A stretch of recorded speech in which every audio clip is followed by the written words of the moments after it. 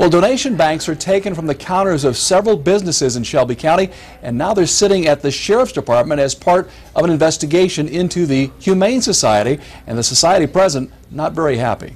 And I don't care if they're in evidence or not, they're not doing us any good sitting in an evidence locker.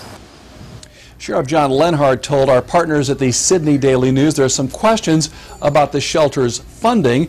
The Humane Society lost its nonprofit status last year because the required paperwork had not been filed.